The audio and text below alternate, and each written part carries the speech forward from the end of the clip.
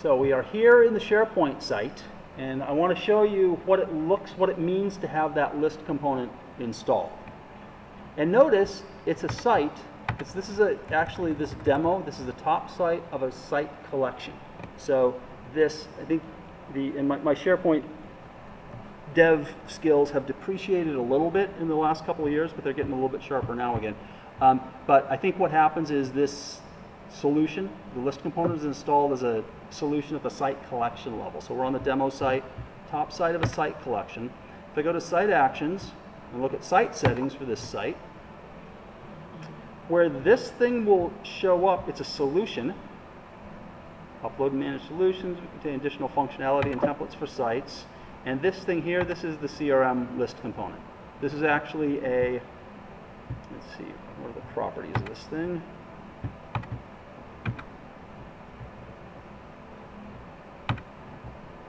Yeah, notice it's a WSP. It's a SharePoint solution format file. So that's what this thing is, this list component. And remember what I showed before. If I go to all site content, remember I said that, okay, you'll have account. And notice you'll see full document libraries for account, invoice, opportunity, project. So where do those come from? Well, let's go back to, if I go to one of my sites, let's go to my production SharePoint or CRM. And I'll show you what I mean by different CRM organizations pointing to the same underlying SharePoint site for document management. So, settings, document management. Remember I said that's where this thing is maintained from. If I go to document management settings, what I'm looking for when I go to document management settings is a SharePoint site that has the list component installed. This right here, recognize that? That's the site where the list component is installed. And notice I've got account checked in here. Scroll down. Invoice. See it? A little further, there's opportunity. There's project. There's a custom entity called project. I've got documents turned on for that. And service activity. But notice sales literature not turned on. Okay?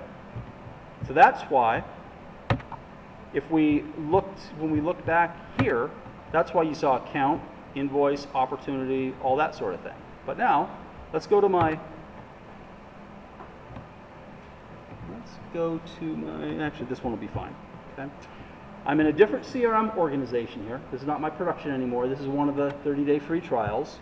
If I go to settings, document management here, let's configure this, and suppose what I want to do now is I'm in a different CRM organization. I've got credentials to get to the SharePoint, and I want to turn on document management here for sales literature. And I want that capability of having a document library in SharePoint associated with sales literature. So I'm going to come in here.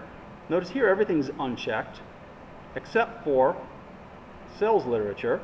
Okay, and let's see what else I might turn it on for. Let's suppose I want to do document management for products.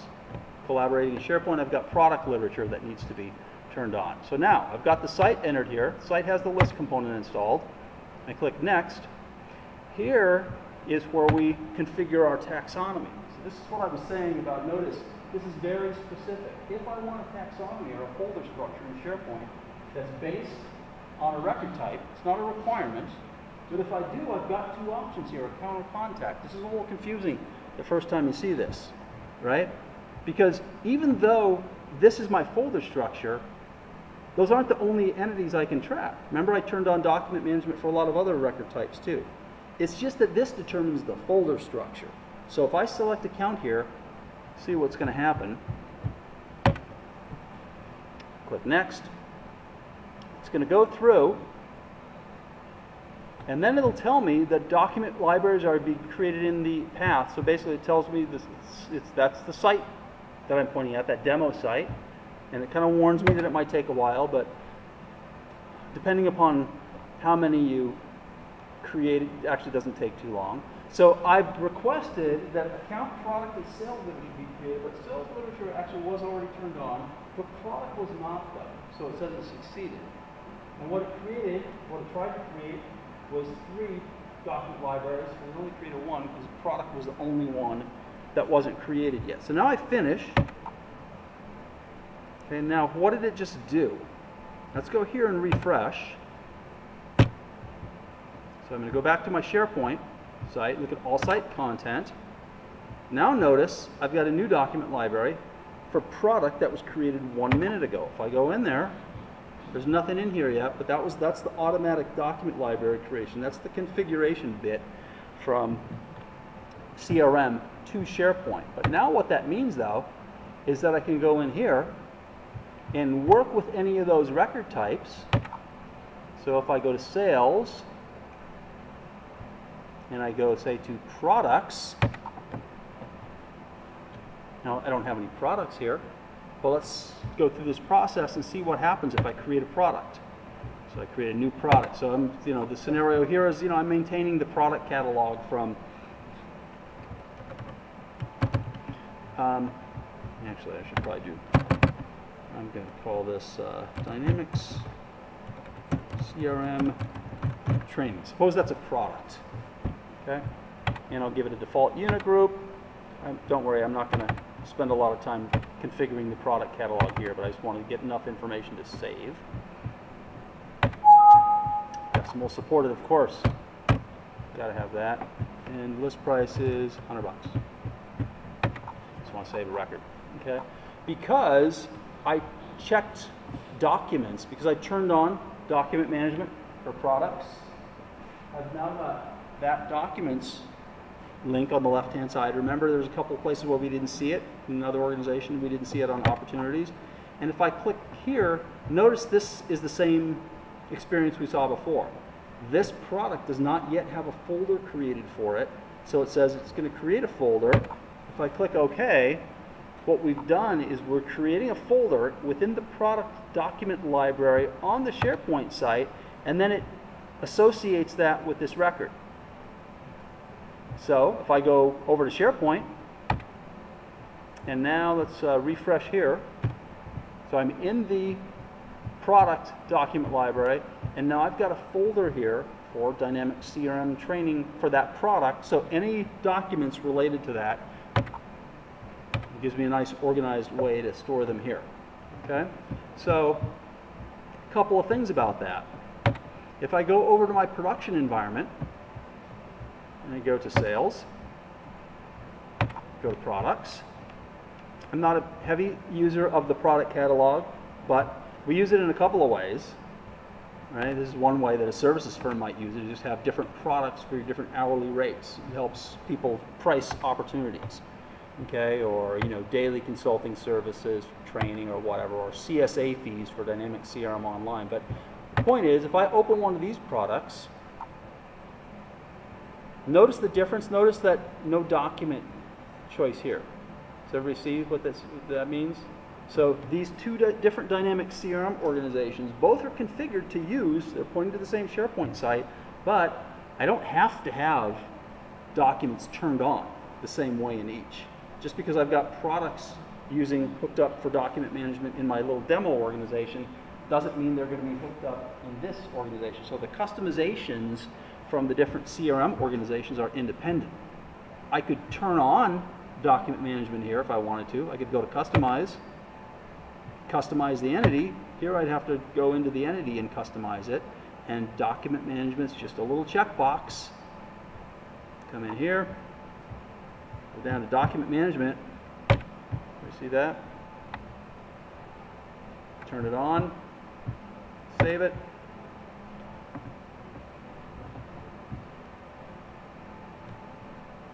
Publish it.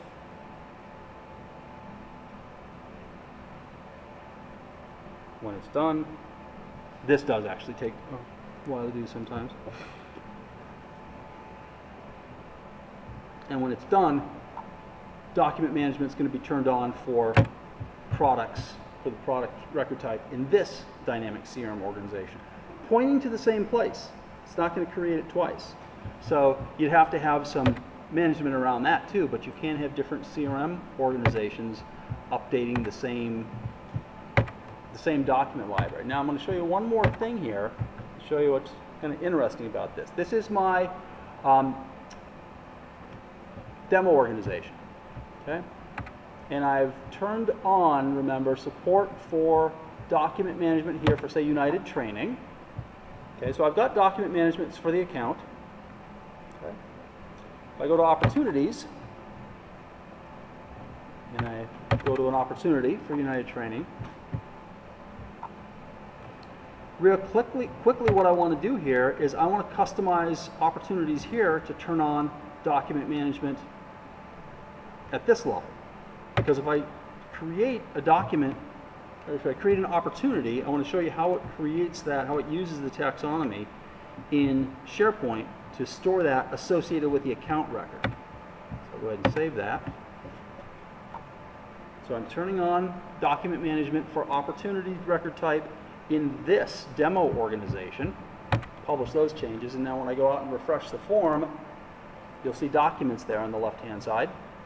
Now I refresh. So remember where we are. We're on an opportunity record in a dynamic CRM. The opportunity record's a child record. So its parent is this United Training. So if I create a new document folder for this record, it sees that there's not one created yet. You see what it's going to do? It's going to name this folder and give it this kind of funky name.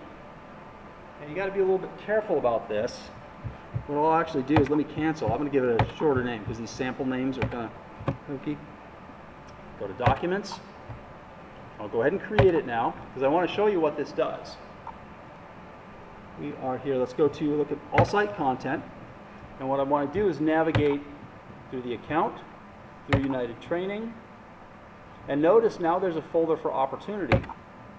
And notice there's now a folder for opportunity 1. So this is where it used that hierarchy, starting with account.